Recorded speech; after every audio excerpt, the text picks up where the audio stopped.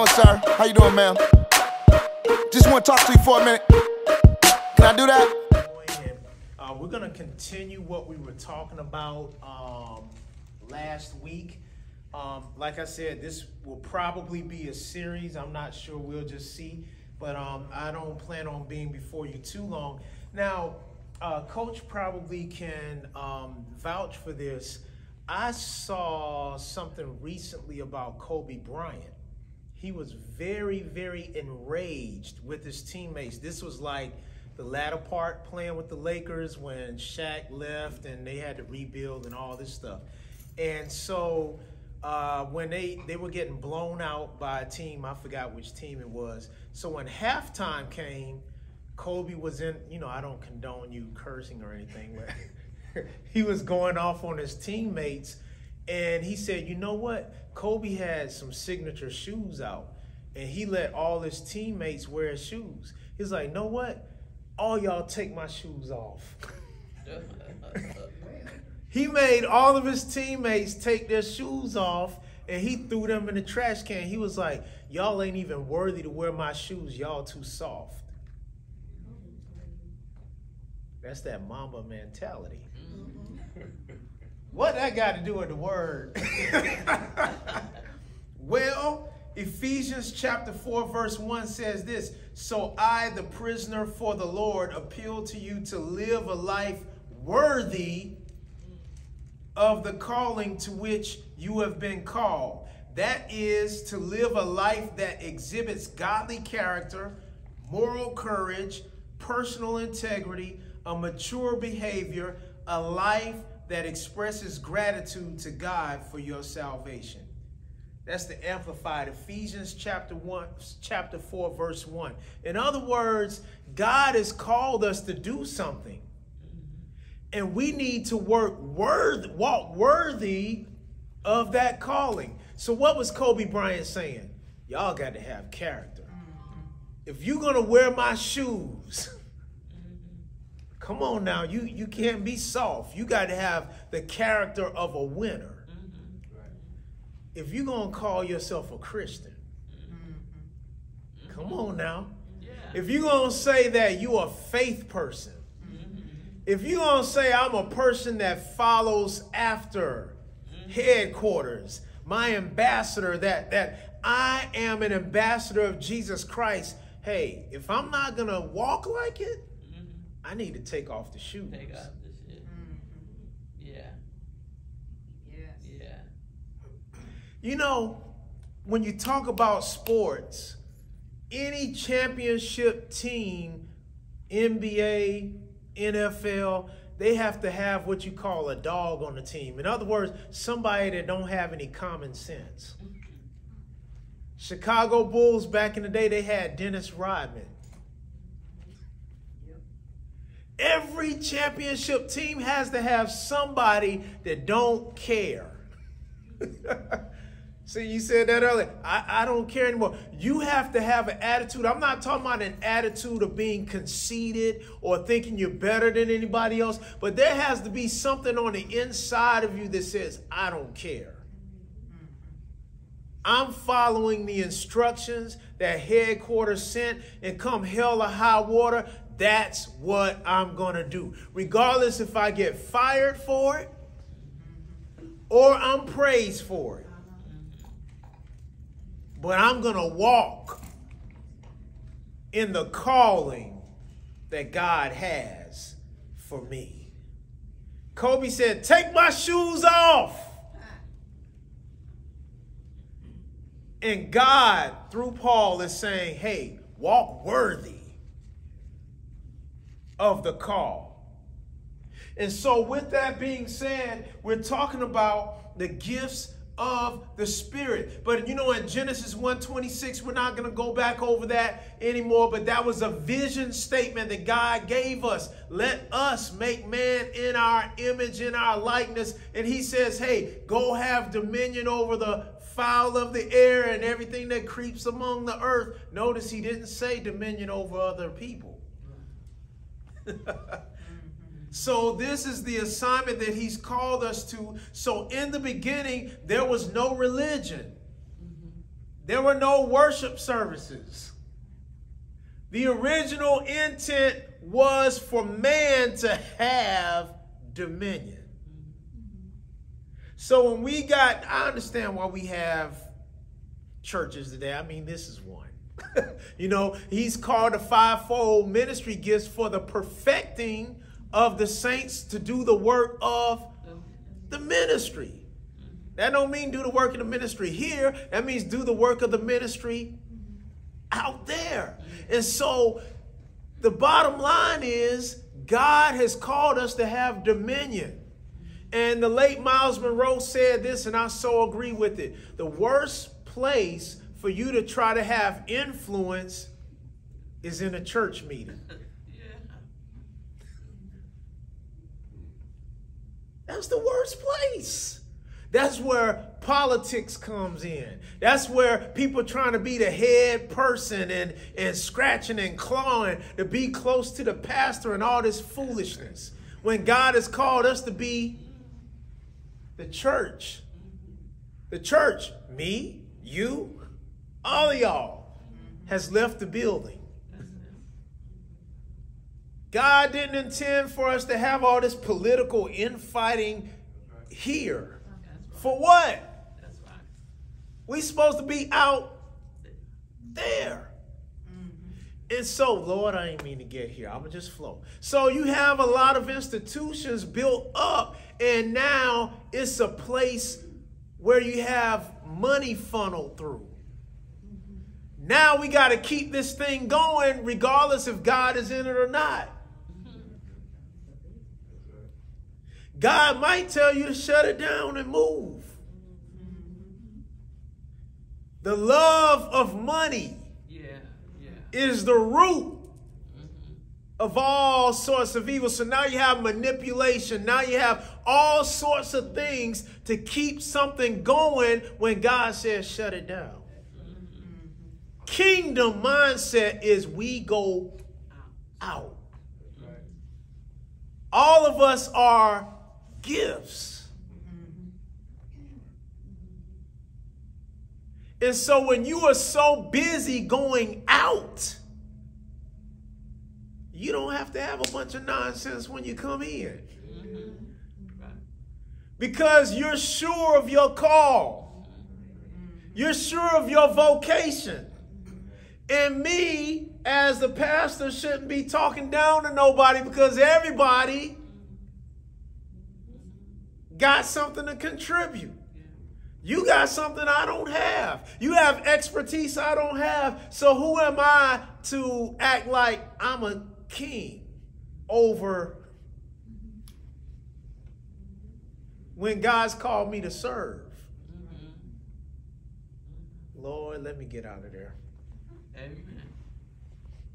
That I wasn't even planning on doing that. So let me just keep on going here. So here in here in Luke, Jesus tells us his personal mission statement. And so a lot of times, and don't get me wrong, I'm not being sacrilegious. Of course, we need to accept Jesus Christ as our personal Lord and Savior. Of course. But that's not where it stops. And that's where a lot of people stop right there. And so we spend the rest of our lives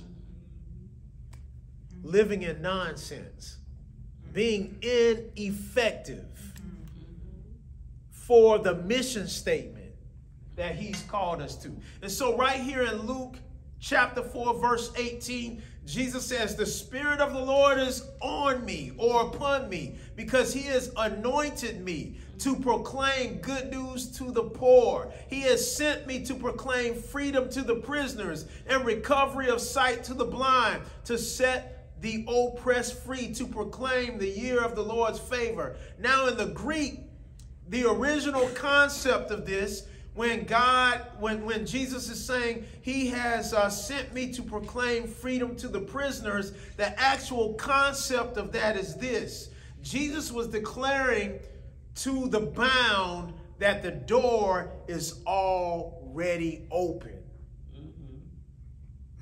In the original language, you won't see that in the English, but the original language, the concept of that is that, listen, I'm proclaiming to the bound that the door is already open for you to walk through. You remember the story I told you about the elephant rope? Had that little rope on a baby elephant, and it was growing up, and it got a little tug, so after a while it knew not to go any further. But then it became a big elephant. Had the same little rope on it, and it refused to go past a certain point because it was trained to yield to the concept that the rope has power that it no longer has. Because how many of you know an elephant is very strong? All they got to do is just, but the mind stopped it. And so that is what Jesus is saying. Somebody say the door is already open. You're already free. And so that's what Jesus is doing, part of his mission statement, and he proclaims and he charges us to do the same, to tell everybody the door is already open. Freedom is already yours. If you can get past the battlefield of the mind, you can do it. And in order to do this, we need to understand that we need assistance to do it. And so let's go to Matthew chapter 13. We're going to read verses 31 through 33. Once again, it's Matthew chapter 13, verses 31 through 33.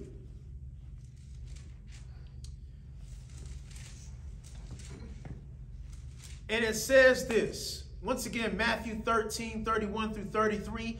He told them another parable. The kingdom of heaven is like a mustard seed, which a man took and planted in his field. Though it is the smallest of all seeds, yet when it grows, somebody say when it grows. When it grows, it is the largest of garden plants and becomes a tree, so that the birds come and perch in its branches.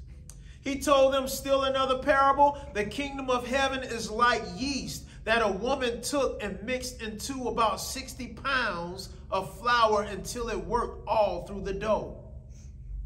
These parables are all about influence. That's it.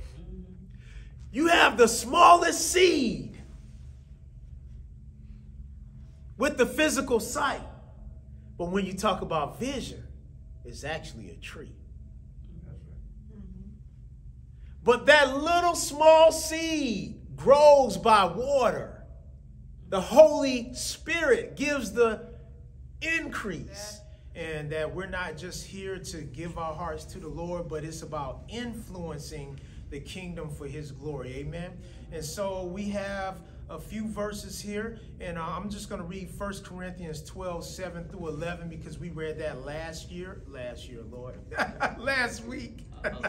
But the manifestation of the Spirit is given to each one for the profit of all. Amen. So if somebody's using a gift to kind of profit off of it and make a name for themselves, that's heresy. That's not what it's for. And so we need to understand that it's for the profit of what? Of all. For to one is given the word of wisdom through the Spirit, to another the word of knowledge through the same Spirit. Yeah. Somebody say same Spirit. That's really important there. Yeah. To another faith by the same Spirit, to another gifts of healings by the same Spirit, to another the working of miracles, to another prophecy, to another discerning of spirits, to another different kinds of tongues, to another the interpretation of tongues. But one and the same Spirit works all these things, distributing to each one individually as he wills. Now, it's important to understand that because we're going to deal with the first two today more in depth than we did last week. Because how many of you know, like we said before, we need this. Yeah. We got to have it. Yeah. I can't just say I'm saved and then just tiptoe through the tulips. There's too much going on in the world today to be without this. And so here we are. Write down 1 Corinthians 14:39.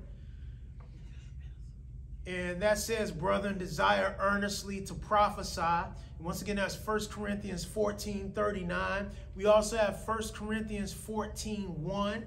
It talks about desiring spiritual gifts. And we have 1 Thessalonians 5:19. It talks about not quenching the spirit. And sometimes when the gifts of the Spirit in operation for our lives personally to do something, we can be disobedient by quenching the Spirit. And so it talks about not doing that. And we also have 1 Timothy 4:14, talk about don't neglect the gift that God has given you. And 2 Timothy 1:6, it reminds us, Paul is reminding Timothy to stir up.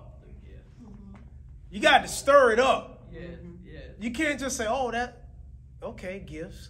No, you got to stir it up because he wants all of us to be able to operate in one or multiple of these gifts because we have to have it. We need it. Amen. And so we're going to deal with the word of knowledge real quick here. The gift of the word of knowledge refers to the ability to know facts about a situation or a spiritual principle that could not have been known by natural means. That is the word of knowledge. God wants us to operate in the word of knowledge. We have to have that because we cannot live by our finite minds. We're going to miss it. So that's the word of knowledge. Romans 11:33 says, oh, the depth of the riches and wisdom and knowledge of God. How unsearchable are his judgments and how inscrutable his ways. In John 4:16-18, we see that Jesus is walking in a word of knowledge. And many of you are familiar with this. Once again, John 4:16-18. Jesus said to her, go, call your husband and come back. The woman answered him, I have no husband. Jesus said to her, you are right in saying that. I have no husband, for you have had 5 husbands. And the one you have now is not your husband. That is a word of knowledge, telling you something that's in the present, what's going on that's over your finite mind. And so Jesus is the best example of all with that. And so here's another one here, Matthew 16:17. And Jesus answered him, blessed are you, Simon Bar-Jonah, because he asked, who do men say that I am? Simon Bar-Jonah said, thou art the Christ, the Son of the living God. He said, hey, flesh and blood has not revealed this to you. That was a word of knowledge. He was flowing in the gift of the Spirit. He was stirring it up. And so that was not mental assent for him to say that. That was downloaded to him from headquarters. Amen. Amen. Hallelujah. And so we move on quickly here. That was the word of knowledge. And we have the word of wisdom. Many times both of these operate, they intermingle with each other many times. Not all of the time, but many times. And so I'm going to give you an example. A biblical example of this manifestation of the word of wisdom is seen in Noah. God told them, it's going to rain. They didn't even know what rain was because dew came out of the ground. That's how it always happened. But say something new is coming. That's right. That's right. And so he tells us things in the future that we would not know with our finite natural minds. And so he's telling Noah all these years, it's going to rain. It's going to rain. And he was literally chastised and picked on and joked on and all of these things because it's never rained before. But how many of you know when that door closed and that rain started dropping, I can just imagine people, let me in, please, please. I'm sorry, Noah, but it's too late. Word of wisdom. And even with Noah, it was synonymous, because even though he knew what was going on in the future, God gave him a word of knowledge to be able to, hey, I need you to use gopher wood. I want you to do it this much for the measurement. And that was word of knowledge and word of wisdom working hand in hand. And Coach mentioned he had the hiccups. You know, God showed him something the night before, and he quenched it. And then God brought it back to his remembrance the next day and had mercy. And he followed instructions and it was gone. So that's an example of word of knowledge. Amen.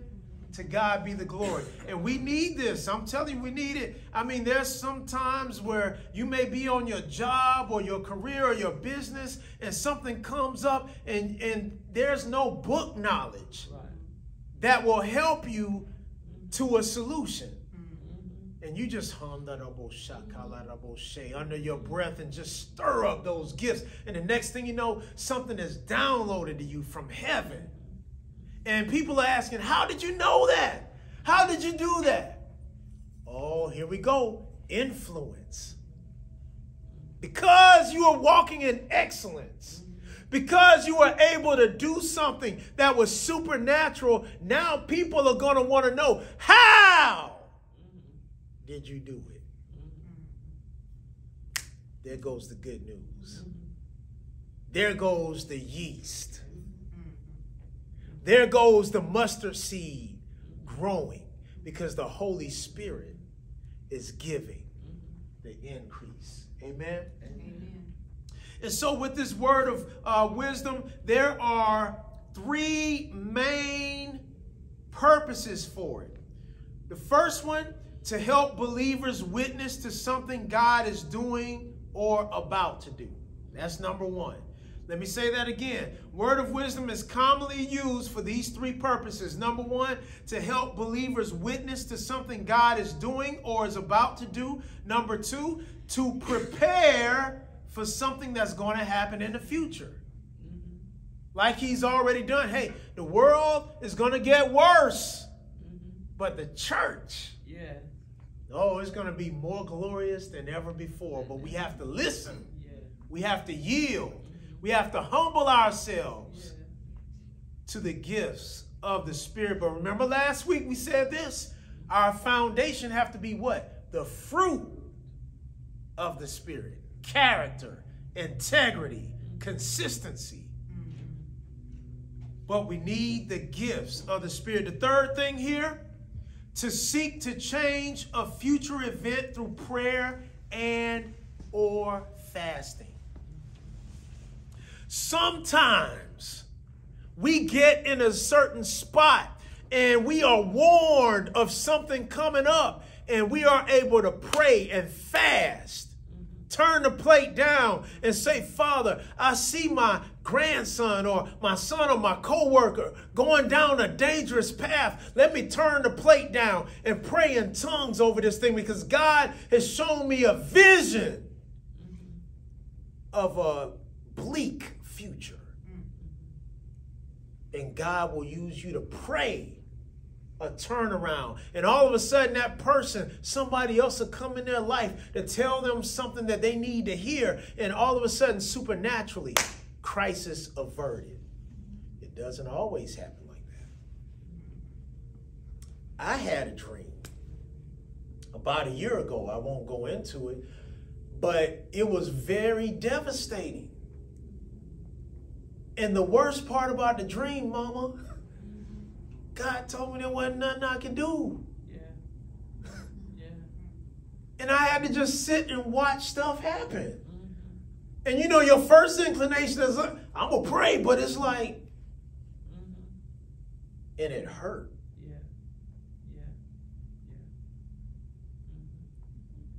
But God was warning of some things so I would be prepared. And God does that for all of us. Oh man, just got a good business deal. Oh, this thing is nice. All of a sudden, an alarm on your insides. don't do it. Don't do it. And so it's very important to understand that we flow with the gifts of the Holy Spirit. With the power